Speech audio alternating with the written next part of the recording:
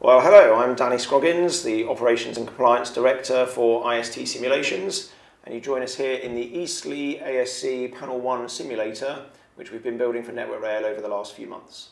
It's a complete replica of Eastleigh Panel 1 in about 75% of real size, and it's all on touch screens. So all of the NX operating functionality takes place on touch screens. For example, if I touch an entrance button here, the entrance button will start to flash in the official way. And then when I select a suitable exit button, the white route lights become continuous and the signal steps up if it can. The interlocking in the simulator is exactly the same SSI data that's in the real panel, interpreted by us to give a 100% accurate simulation training experience. The TD data comes from the real TD, the timetable data comes from the real SIF as used by Network Rail. There are some other functionality points for the touchscreen, such as pulling a button. It's obviously a little bit difficult on a touchscreen. So there's two options for the candidate to pull a button. One is to swipe across the button like that, and the button will pull up. The interlocking will behave in exactly the real way, so it will time out if it needs to. If I set the route again, it'll reset. Or the candidate can pinch the button as if they were going to be pulling a physical button, and the system will detect that there's two fingers coming towards the button and enacts the pull-up. For the individual point switches, the candidate just taps the side of the domino that the switch needs to move to, and the interlocking responds if it can. All of the telephones and GSMR equipment all works exactly as per the real thing. I can show you the signaller receiving a telephone call. The concentrator flashes and beeps in the same way that the real thing does, and that is actually the sound recorded off of the real one, so the candidate will get used to the tone in their ear. When they pick up the receiver, it will stop ringing, and they connect it to the circuit. And the candidate is connected on the phone to the assessor sitting at their desk, and the calls are recorded in case they want to be used for evidence of competence decision making on safety critical comms. The candidate can also make an outgoing call. They pick up the receiver and just press the appropriate circuit they want to connect to, and the assessor's desk shows which circuit's being called. The GSMR also works. The train mobiles list reflects exactly the head codes that are in the simulator and which signal they're at the exact moment. The waiting at signal facility works, including sending back a wait or a call or a remove. The DSD facility works, and normal, urgent and emergency calls all work in the way that you'd expect. Again, it's the real official sound from a real GSMR terminal. The candidate can answer it by pressing the ACB button or just picking up the receiver in the real way. And once again, no matter which driver rang, they're connected to the assessor at the assessor's desk. And then when they hang up, the call will end, or of course they can press the ACB button. For some of the more advanced features like emergency calls, if a driver makes an emergency call, the simulator will work out other trains that are in the same cell areas and bring them to a stand.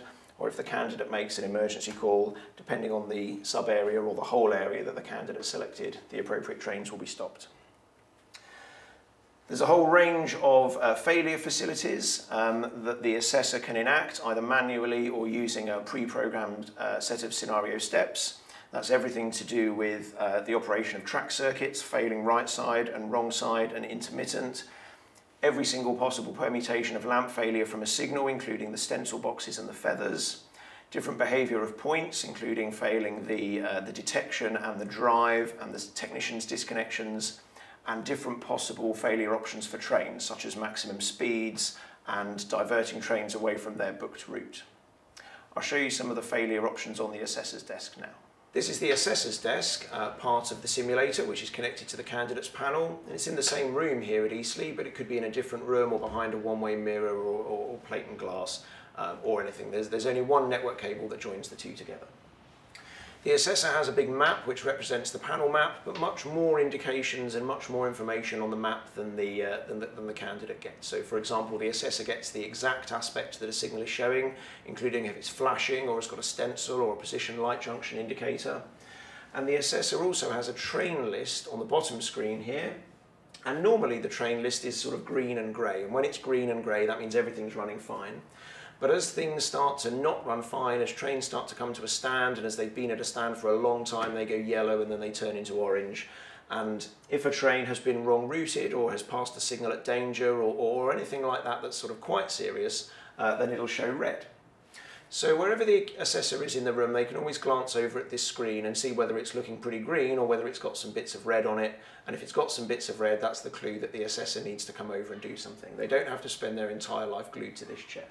It's all touch screen, or the assessor can use a mouse, whatever they feel most comfortable with. Everything on the map is a clickable opportunity for the assessor to interact. So for example, clicking on a track circuit brings up a context menu with all the failure options to do with a track circuit, fail or fail intermittent, and right side and wrong side, and all the different things, fail the panel indications that can be done with a track circuit.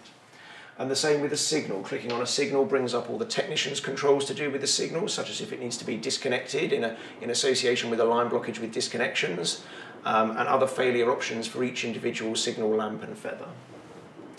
And finally with the points, and on the points, the failure options include separately the drive and the detection, so that the candidate can be trained in using the detective skills of getting to the bottom of a failure. When they move that switch back to normal, do the points regain normal detection instantly, or does it take 3 seconds, and they can get to the bottom of whether it's a drive failure or a detection failure, whether the blades on the ground actually moved at all. And finally, the assessor can click on a train and it brings up a much larger menu for a train, which shows all the current information about the train, what speed it is and what direction it's going and where it expects to call, the timetable, and the train knows where its destination is and what stations it's supposed to call at. So if the candidate does wrong route the train, it'll stop nicely at the junction signal, it'll come up here in red saying assessor's action required, and the assessor can either ring up on the GSMR and pretend to be the driver and complain about the route that's been set, and the signaller can restroke it, or the assessor can just press a button to say, we're not here to assess that today, just carry on and take the signal that you've been given, and then the driver will just carry on and take the signal that it's been given for the sake of the scenario. Other buttons down the bottom, such as passing signals at danger, including the new option to pass 2 signals at danger at a time, and whether or not that includes GPLs in accordance with the December last year rulebook updates. There's also an option to pass all signals at danger until a certain signal to allow emergency special working or temporary block working to be simulated. The train will just carry on passing signals at danger until it arrives at the exit signal. And finally, the telephone interface down the bottom, where the assessor can make calls to the candidate or where the candidate's calls to the assessor come in. And the telephone is where all the calls come through to for the assessor to answer. All the calls are recorded and can be retrieved from the simulator. The simulator can also monitor the behaviour of pieces of equipment through the course of the scenario, such as how many seconds after a particular piece of equipment failed did the signaller pull up the button, and how many seconds did it take them to put a reminder on it. And that can be used as evidence for competence decision making afterwards.